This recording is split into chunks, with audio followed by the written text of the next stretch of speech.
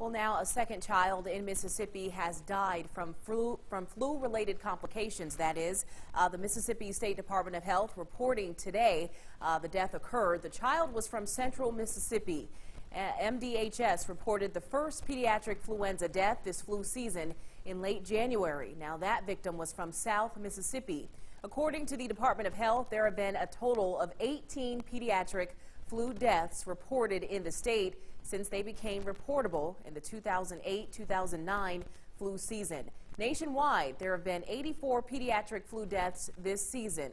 State health officials are still advising you to get the flu shot. They add, while it may not prevent infection, it can reduce the severity and length of illness and could prevent serious complications.